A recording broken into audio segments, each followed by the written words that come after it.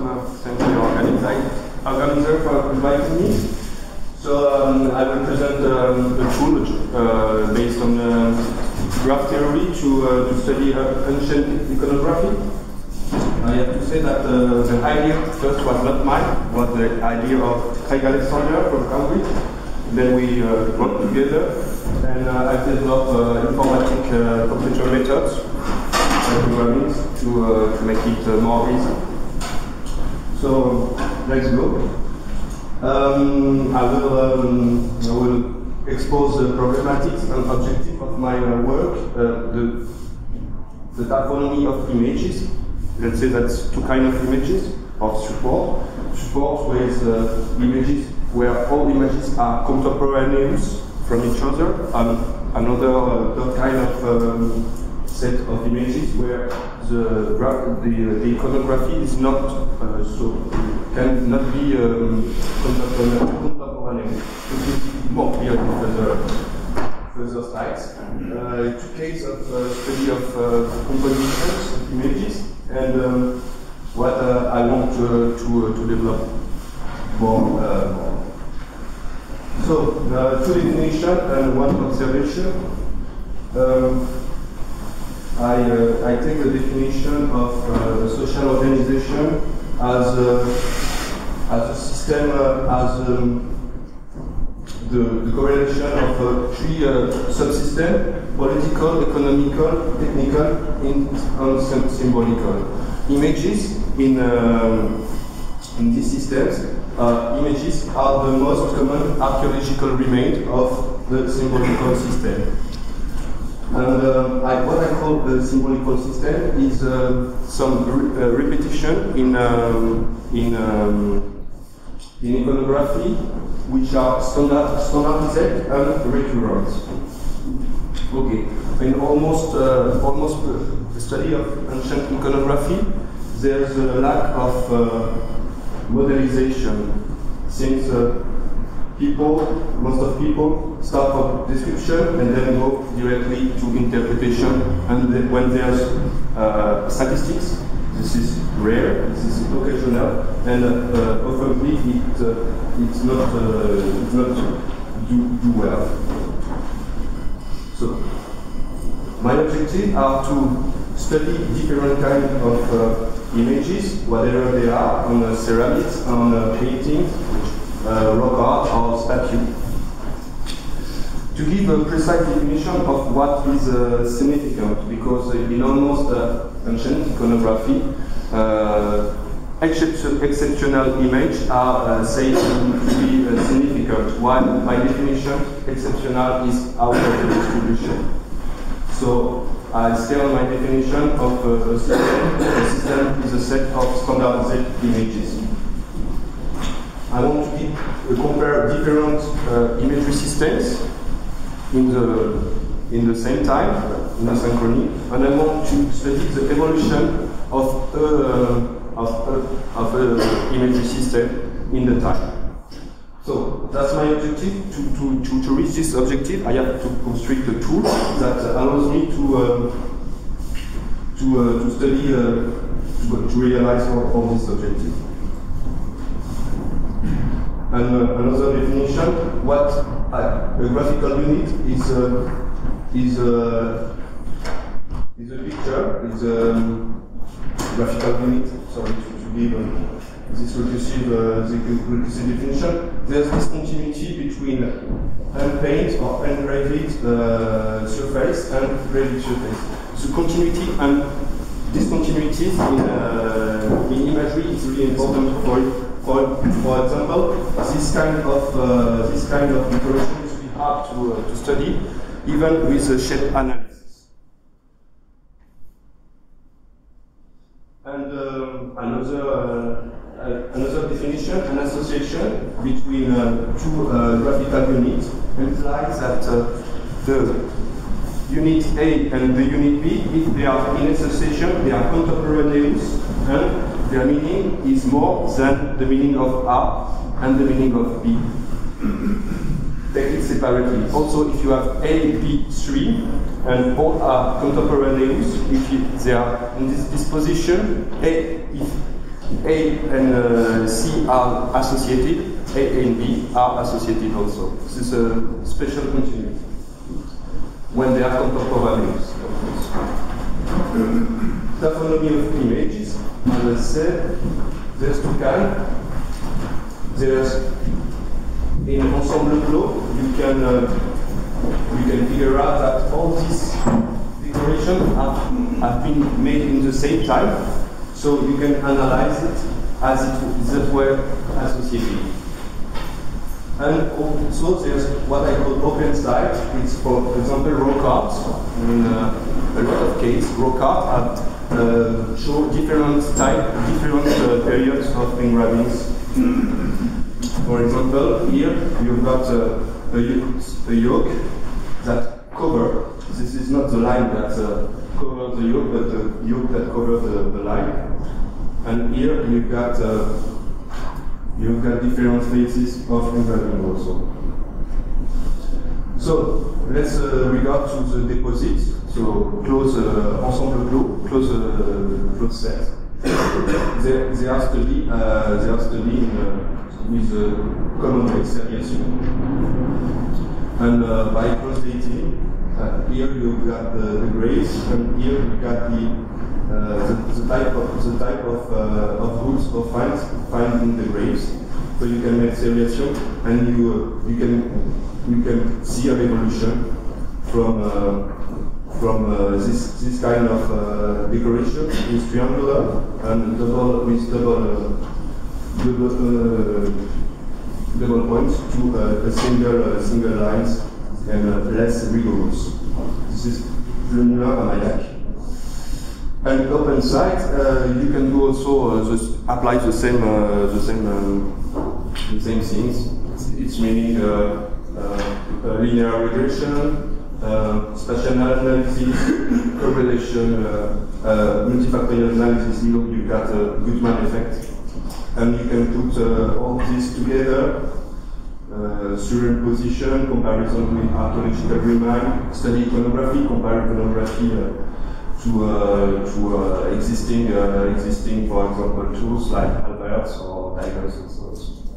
But doing this, you advance in the chronology, but you don't know nothing about the meaning. So the meaning is not reachable by definition, not readable, but you can understand the graphical syntax, and that's the point of my presentation. So, we'll study the first example. In most of the case, the decoration is seriate, the archaeologist recognize different kind of decoration, and here he selects two triangular like this and two triangular like that, and he gives this number 1 set to this decoration. If this decoration appears in this report, it is quantitative 1 or qualitatively or quantitatively. And after this is seriate, and only sometimes there's statistical analysis if there's a mistake here. But what about the relationship between these? They are lost during the process of analysis, and the granularity of the iconographic analysis. Why does the archaeologist have to choose this pattern? We don't know. The archaeologist here is Chippindale, the prehistorian. So we have to respond to these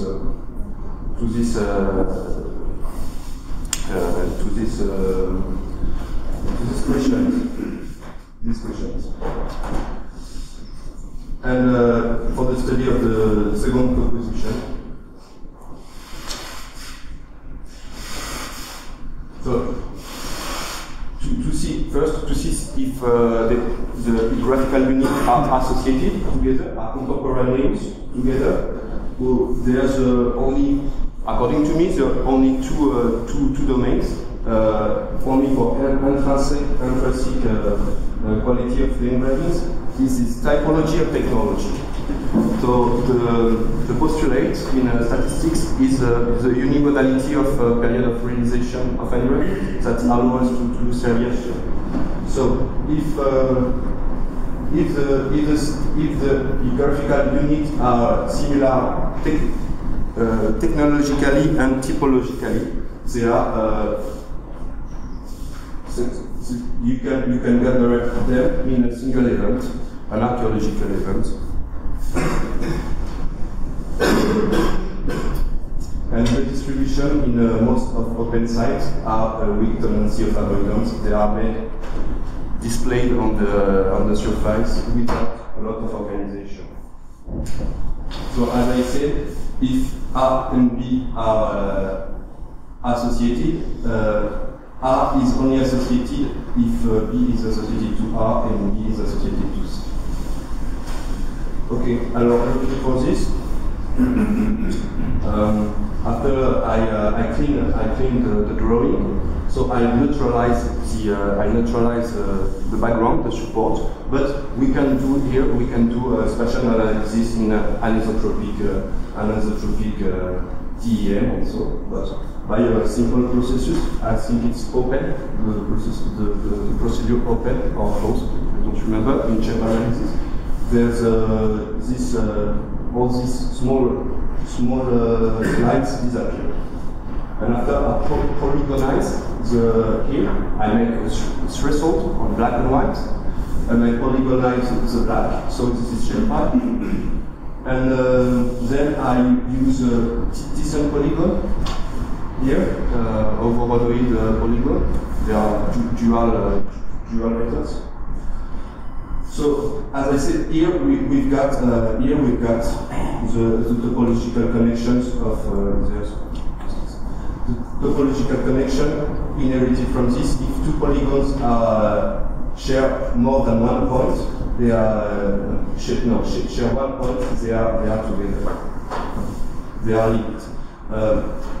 And then this is the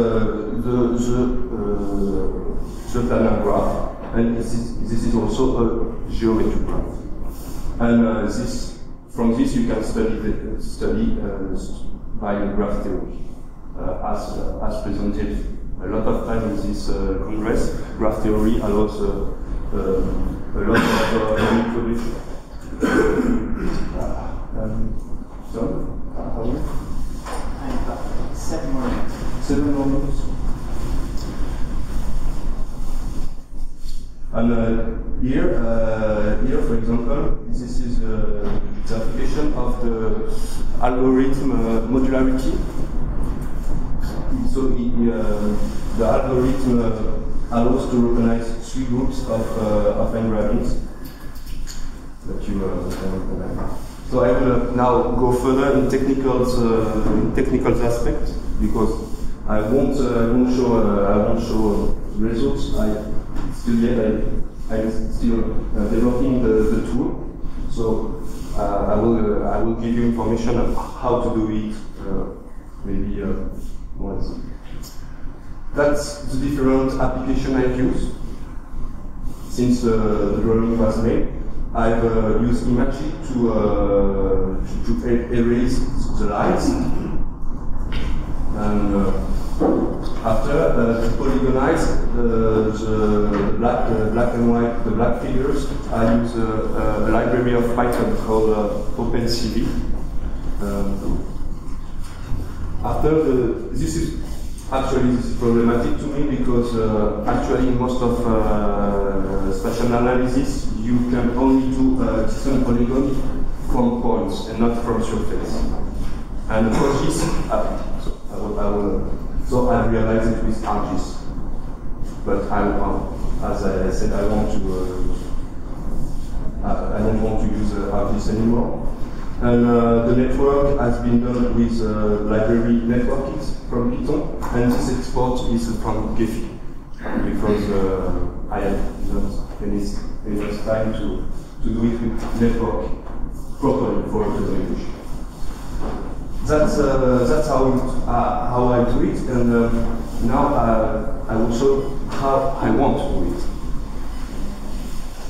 So let's take this Python, OpenCV, allows to do a shape analysis.